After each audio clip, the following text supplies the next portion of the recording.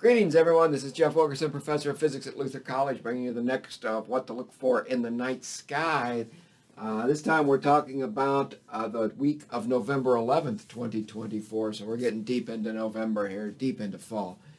And it's a moon week. There's a lot of moonlight this week, about as tough as it gets. So let's start there on the night of the 11th. So on the evening of the 11th into the 12th. So with the moon as full as it is, the full moon rises right at dark and stays in the sky until daylight, until morning. And the waxing moon rises before that and sets earlier, and the waning moon rises after that and sets later. So if depending on where you are relative to that, you can plan your observing. This week we're so close to full. We start the week waxing toward full, and we end the week waning away from full a little bit, but we're pretty full the whole time. On the 11th, we start 80% full, headed toward full. The moon is about 10 to 15 degrees. Remember, 10 degrees is a fist width at arm's length. It's about 10 to 15 degrees away from Saturn. So you find the moon, you move right, you move toward the west from the moon, and you'll see Saturn glowing there pretty well.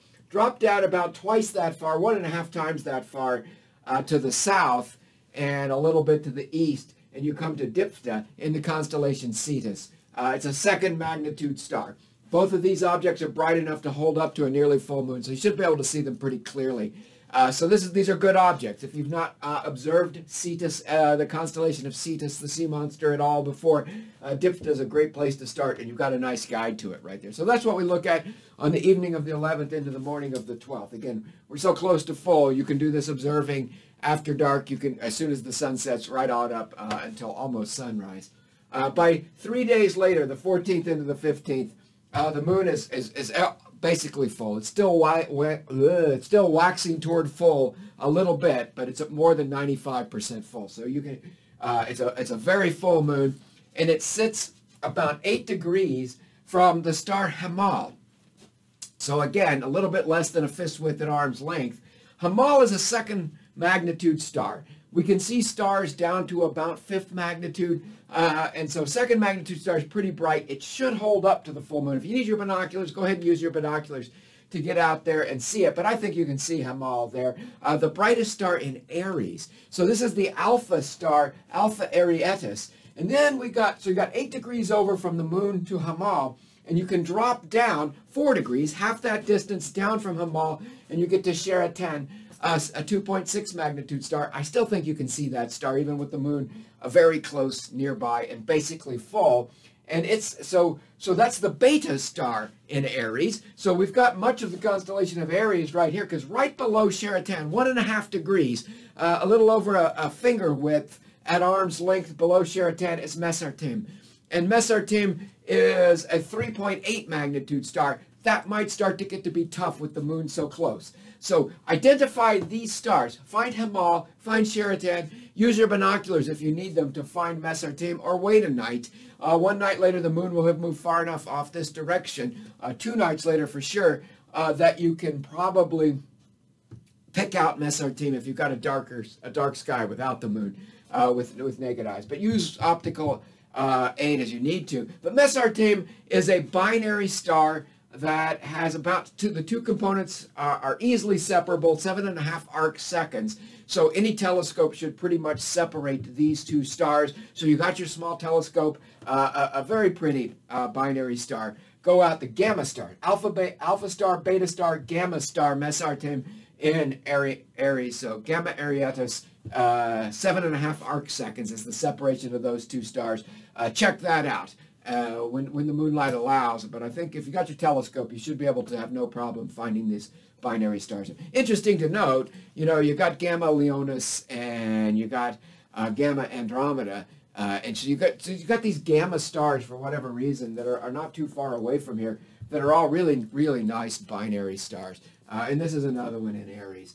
And again, if you haven't found Aries before, you haven't seen Cetus, you haven't seen Aries, great opportunity to use the moon to guide you to do that. A couple nights later, evening of the 16th into the 17th, still basically a full moon. I think by that point we have wrapped over and started to wane away, but we're still more than 95% full. The moon sits 8 degrees. That's how far it was from Hamal over here. Now the moon sits 8 degrees but 8 degrees west of Jupiter.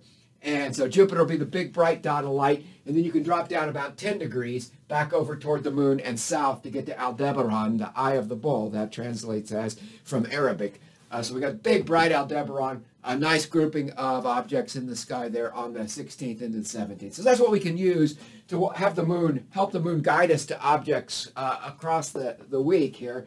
You know, sometimes I complain. Last week I complained about having 2 weeks ago sometime about not having the moon to wash anything out so we could pick whatever we wanted to observe. And now the moon constricts us a lot, and we have to sort of take what the moon gives us right here. But it should be a great week of observing. Sort of my approach to it is any week.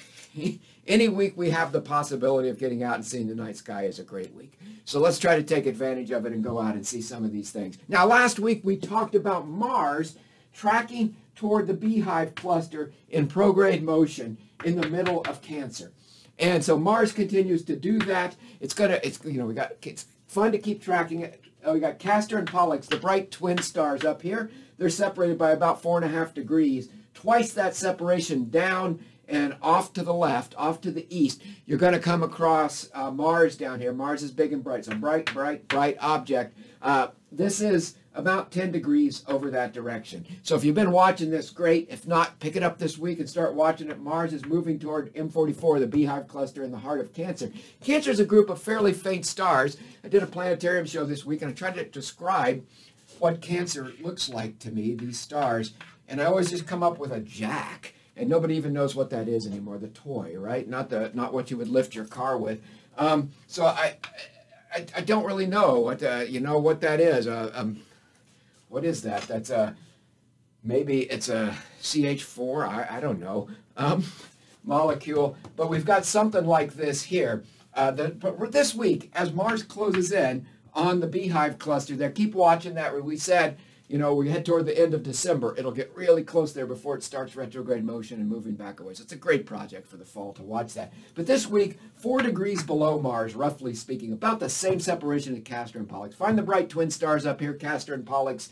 Drop down to Mars, and about that same distance between Castor and Pollux, drop straight to the south, and you've got Zeta Cancri, the Zeta star in Cancer. It's a 4.7 magnitude star, so not a very bright star. Dark sky, you can see it. You don't have a dark sky, you got some light pollution, you got the moon coming in, you're going to have a really hard time seeing this star. The moon's going to be far enough away early in the week that you shouldn't have much trouble with this.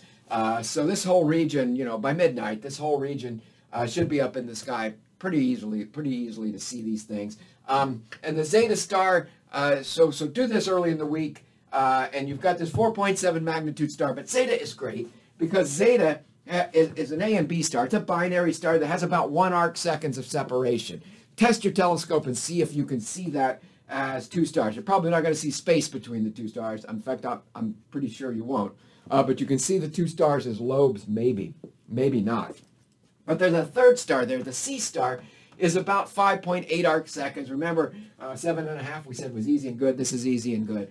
So you got a 3rd star, a 3rd star in the system right there, and you can separate that star at 5.8 arc seconds away. It orbits the other 2 stars with a period of about 1,100 years. So it's out there a ways. It's got this 1,100-year orbit.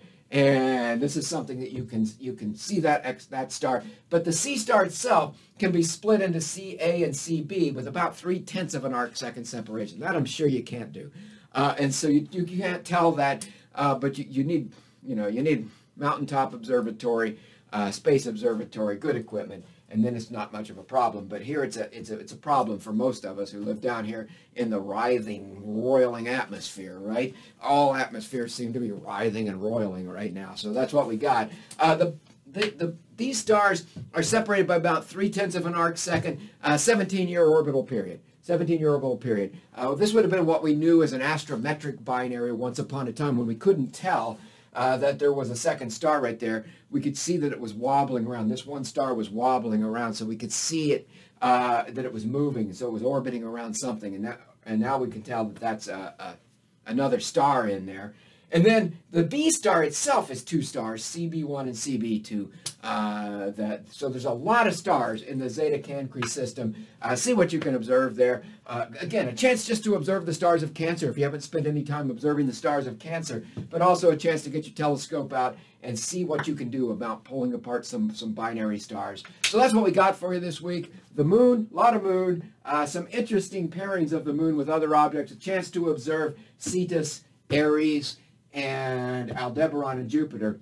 And then we've got Mars is going to guide us to Cancer, and we can do some good binary star observing this week. So it should be a lot of fun. Hope you get a chance to get out and observe. And as always, thanks for watching, everybody.